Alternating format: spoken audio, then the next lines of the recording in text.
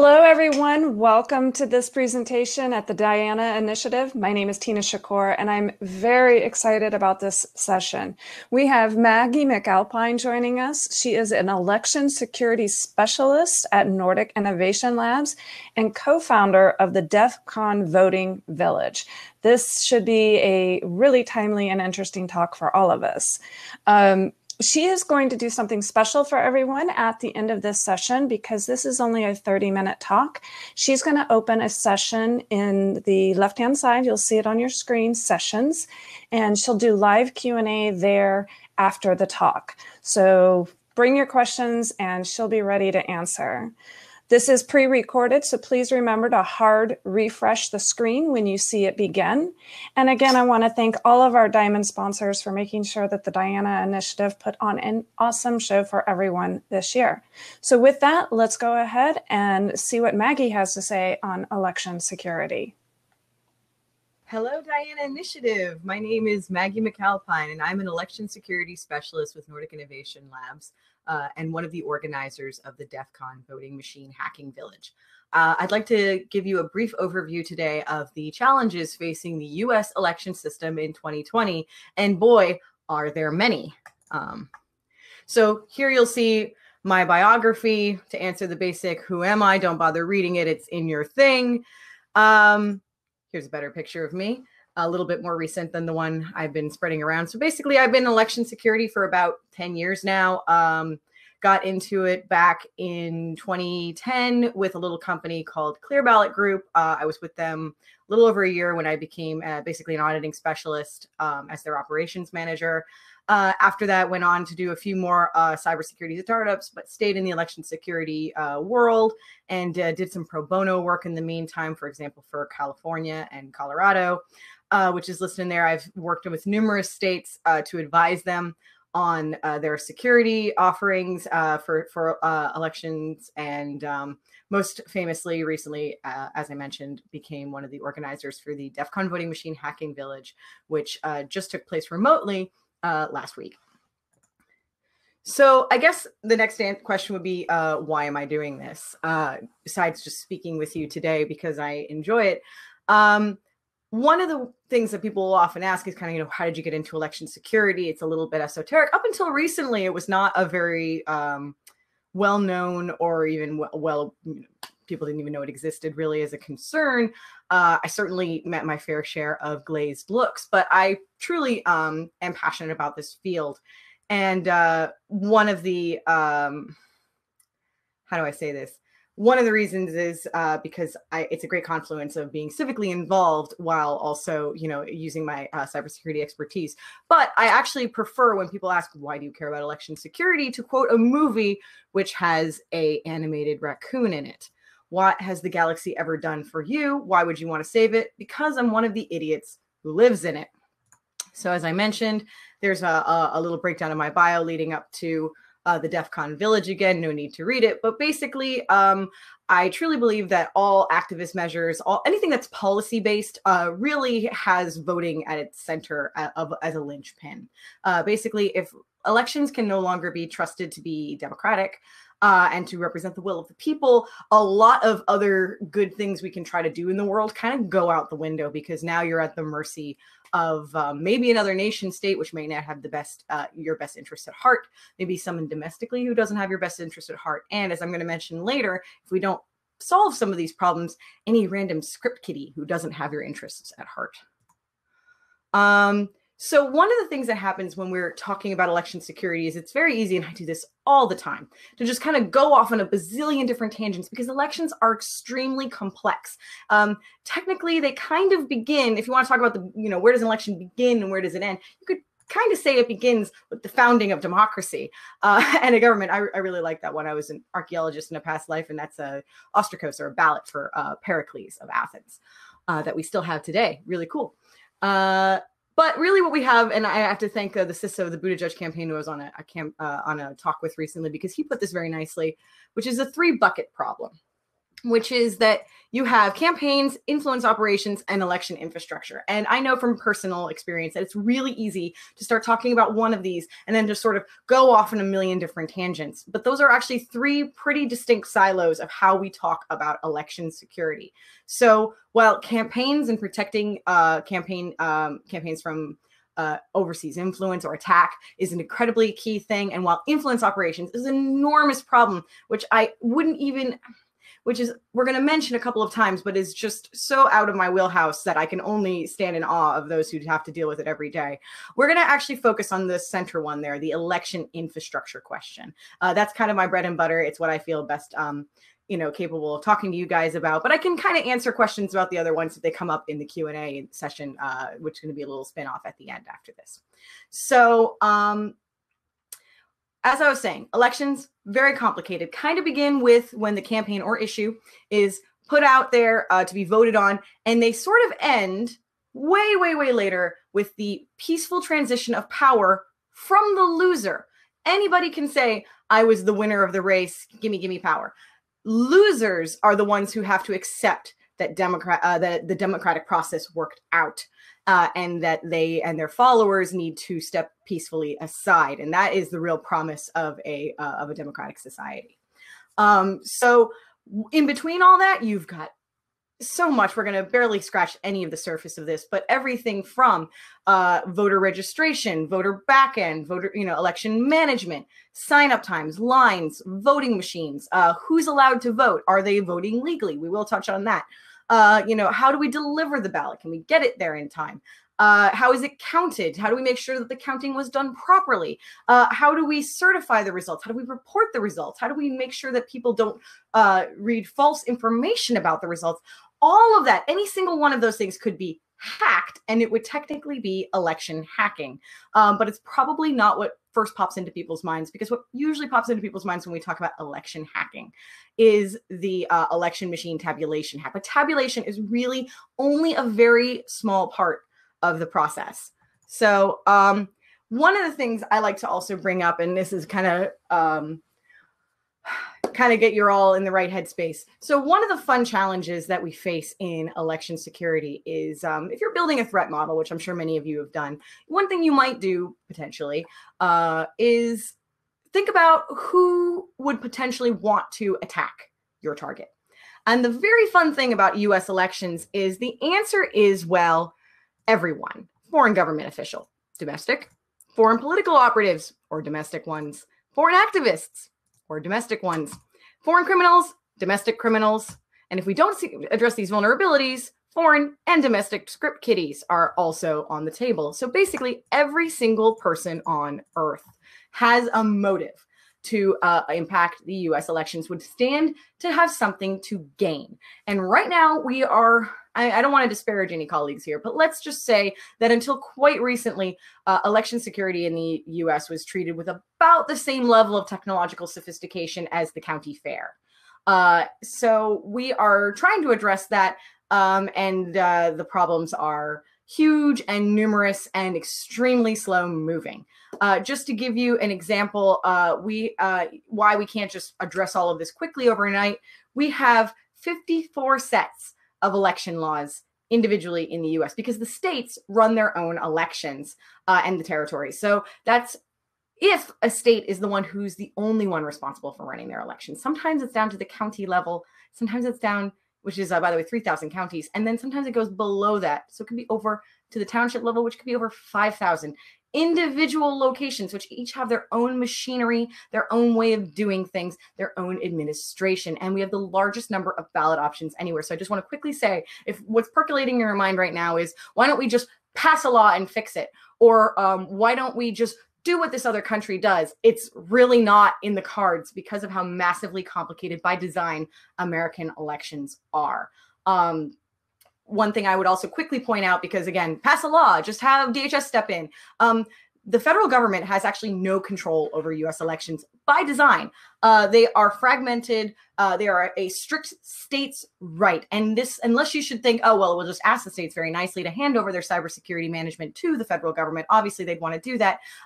No, not even slightly. They vociferously guard this right to manage their own elections. And we're seeing a little of that conflict right now. So whatever the federal government says, all they have power to do is offer money or support or advice, which the states can and often do turn down. So before we get too bogged down here, so quick history lesson. It all kind of goes back to the Florida 2000 election. That's when the cybersecurity community began to kind of take a look at election security issues in the United States. In that it's kind of the origin of, well, it's certainly when a lot of people, myself included, watched it on AOL and first went, oh my God, what's wrong with our elections? This led to something called the Help America Vote Act. And this was billions of dollars put into the election, US elections to basically shore up and modernize.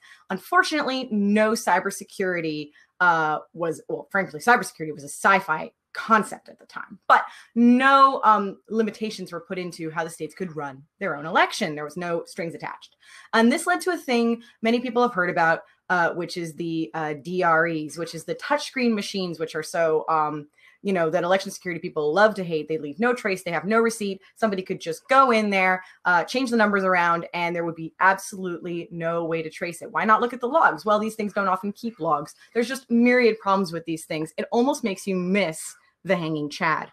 So the wide adoption of DRE machines led to growing alarm in the cybersecurity community in the mid-aughts, which eventually led to a couple of really great studies, including the Everest report and the Ohio top to bottom review. I'm happy to give a link to these afterwards in the Q&A.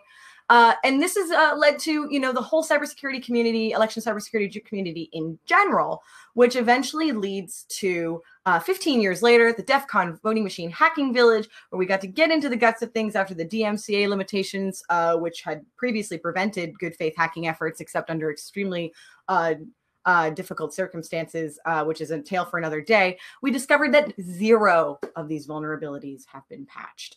So this is normally where my talks would be kind of focused on. We could spend a whole hour just talking about the relationship between vendors and election security in the United States and all of these problems.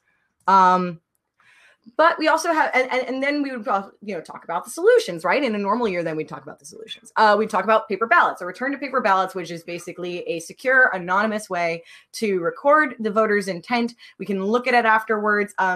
Things have been improving in this space. I think we were at one point at 13 states that had DRE or mixed DRE mixed in with their paper ballot optical scan. Now we're down to like 8.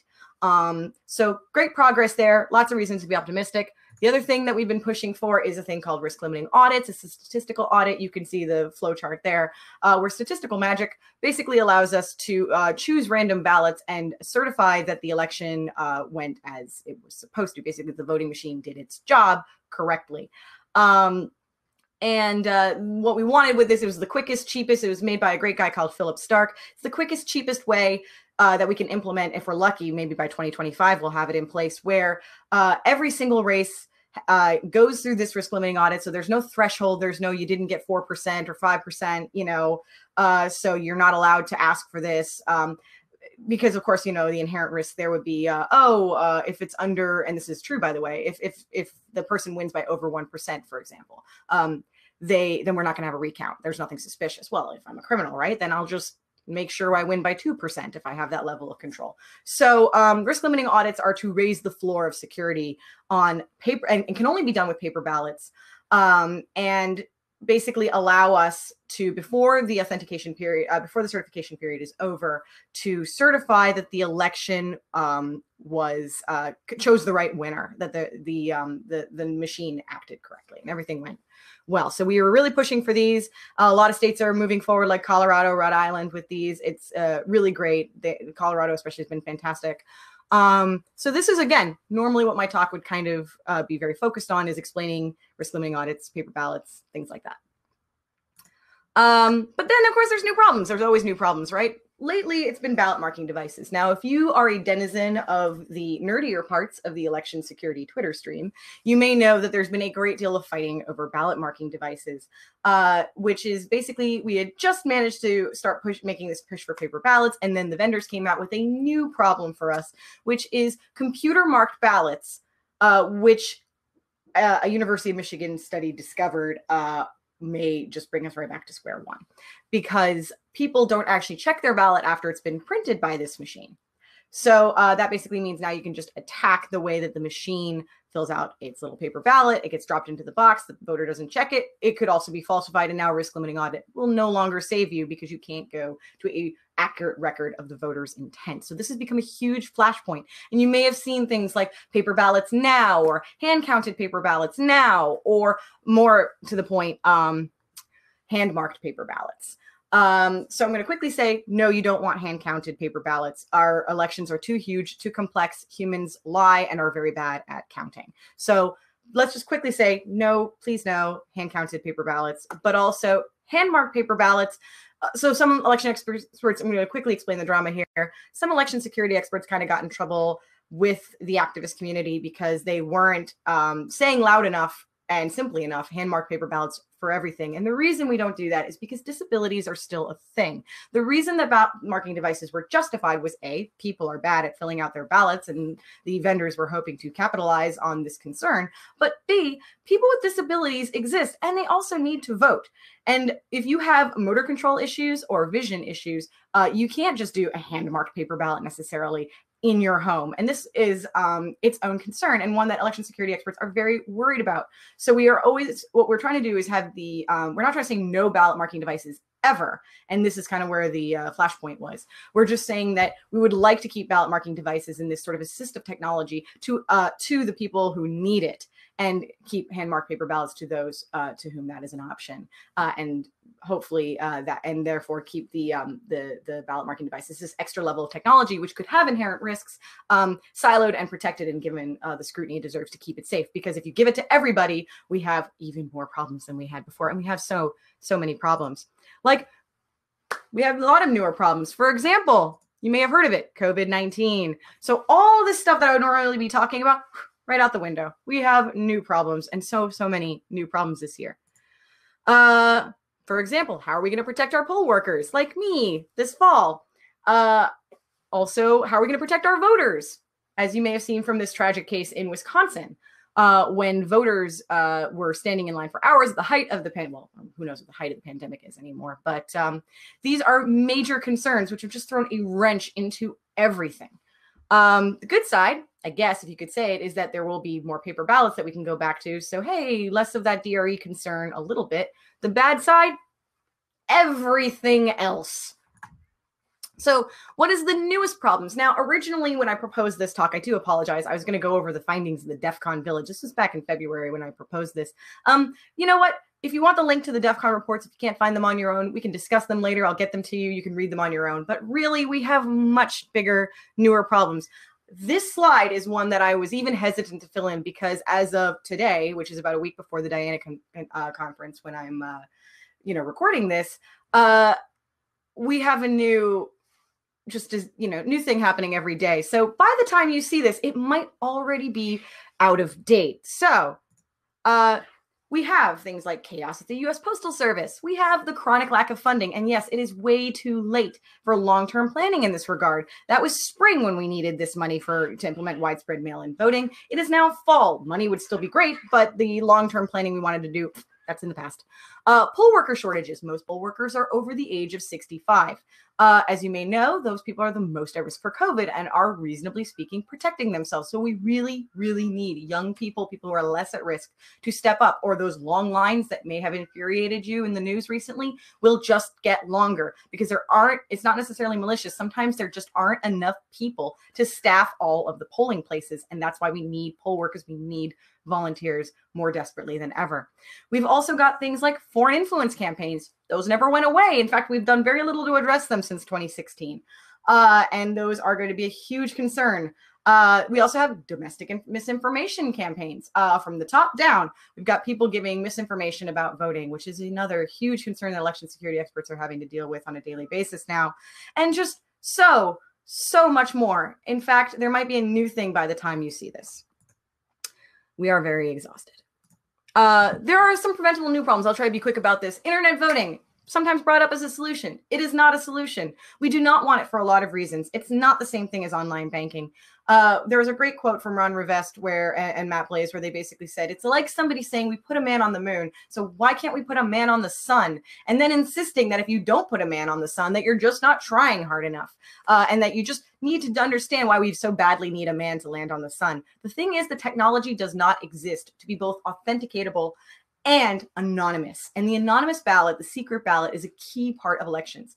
Now, maybe some people feel very secure in where they are, but there's plenty of reasons why. You might not want your in-laws or your boss or your future boss or a big tech corporation or the government to have a record of how you personally voted, that they could trace back to you.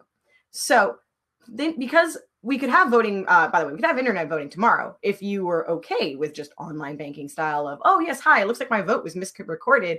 Oh, yes, sir, let's go and fix this. It says you were voted purple party, but I see you wanted orange party. Let me fix that right now. Now, that if we had that, we could do that right away. But the thing is, there's plenty of reasons, which I just listed, that we don't want to do that. Now, again, less people should say you just don't want it hard enough. If you figure out this solution, you have created a truly anonymous online currency, because you'll be able to give somebody $1 and walk away and it can't be traced back to you. That person is going to be a billionaire. So no, it's not a matter of just not incentivizing things enough. It's just not possible, at least not for decades. And whoever comes up with it, they're going to be very rich. There are a couple things that are not actually problems. I'm going to wrap this up. Hopefully they'll give me an extra 2 minutes. Since I'm moving the Q&A elsewhere, but not actually problems. Voter fraud. It is a common partisan talking point. There's little evidence to support it in any statistically relevant numbers. Even the most vociferously partisan studies, which have been searching for it, have only been able to find very small numbers. The Loyola Law School studied 1 billion votes cast between 2000 and 2014. They found 31 credible cases. That's it. A 5-year study on voter fraud by the George Bush administration found 86 after a 5-year multi-million-dollar study. And in both of those instances, the vast majority were just felons who didn't know they weren't allowed to vote in that state. And by the way, it varies from state to state. So that is an easy problem to have. There is no evidence of widespread or organized voter fraud. It is a myth. And it is a myth used maliciously for voter suppression. The other thing is mail-in voting. Not really a problem. We've been doing it for over 100 years. I don't want to say, because I don't want people to, my own community to jump down my throat, that it has no security risks, but I'll say they're very old security risks. They're ones that we're very familiar with. This isn't ones and zeros being flipped in a machine where we need a forensic cybersecurity expert to come in and see if a machine has been tampered with. This is things like people taking ballots out of your post box. This is things like coercion, where like an abusive household member forces the other people in the household or the nursing home or some location to vote in a certain way. These are things like I had a list here, but I can't find it right now. But anyway, these are all problems where if you call up a cop and say, hey, somebody just raided my post box, you don't have any problem explaining it to them. It's all very clear and straightforward. So it's not like there is no risk associated with mail-in voting, but it's extremely localized. It's extremely clear. It's a problem that we have been dealing with for over 100 years. So it really is a very, I have to assume, bad faith effort right now to cast aspersions on mail-in voting. And by the way, mail-in voting, absentee voting, they're functionally the exact same thing. What to expect in 2020? Well, I have 1 more minute of your time. Please don't freak out. Results may not be immediate. Actually, they may take weeks because some states don't have it that the ballot has to arrive by election day. They have it so that it has to be postmarked by election day, which could mean at the current rate, 1 or 2 weeks before all the votes can be certified and counted. This has already happened in California and New York primaries. It could be a while. And this time period is going to be extremely rife, fertile ground for conspiracy theories. So lawsuits could slow things further. Really, nobody right now is looking forward to what could happen on the night of November 3rd. So please don't panic, stick to trusted news sources, avoid social media hysteria, and be ready to be patient. And what can you do personally as an individual? Vote. You should not take anything I'm saying as a reason not to vote. You should vote harder if you can, because large margins make it easier to detect fraud. People voting make it easier to detect if something has gone wrong. Furthermore, those misinformation campaigns, those PSYOP campaigns I've been talking about, are spending millions of dollars, foreign and domestically, to dissuade people from voting every year, especially young people. If you disenfranchise yourself, you are saving those people money. And why on earth would you save the bad guys money? Make them spend every dime. So go vote. Don't disenfranchise yourself. Don't do the bad guys' work for them. And if you can, please sign up to be a poll worker. We desperately need them right now. You'll generally make about $200 for the day, and you meet your members of your community. It's really nice most years. Also, again, check your news sources. Don't spread misinformation. If you are a company and you're thinking, wow, I really want to get in on this election cybersecurity thing, it seems to be going gangbusters right now, talk to an expert, please. There's a lot of ways to look like an idiot in this field. U.S. elections are massively complex, massively complicated things. And if you really want to get down into the soup and into the nuts and bolts of how elections work in the U.S., you can hire my firm. That's my one shameless plug. Thank you for listening. Use my contact information and the cat tax. Have a great day. That was fantastic. I don't know about all of you, but I'm slightly paranoid now, even more than I was. Just a quick couple of logistic reminders. Maggie is over in the sessions area, going to take live Q&A for all of you. I'm sure based on the feed in the stage, there is plenty of questions and dialogue there for her. And don't forget, today's keynote is going to be on a 30-minute delay so that we all have time to regroup and get there and enjoy that fully. Thank you and have a great afternoon.